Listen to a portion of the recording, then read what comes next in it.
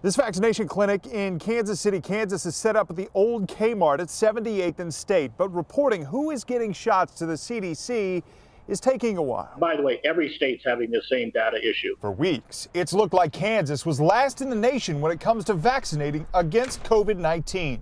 But Dr. Lee Norman with KDHE says most every one of the state's 190,000 doses has been given so far. We like to run people through, gather their information, then batch enter it. So the data will always lag. On the Missouri side, same issue. The CDC shows 420,000 doses distributed, but only 150,000 getting their first shots. I believe that a lot of that vaccine has actually gotten into people's arms. Dr. Rex Archer with Kansas City, Missouri's health department says reporting has lagged in the state as well.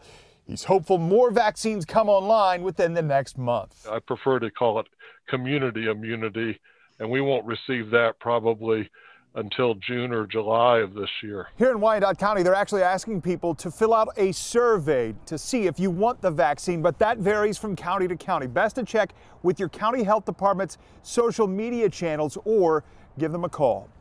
Matt Fleener, KMBC 9 News.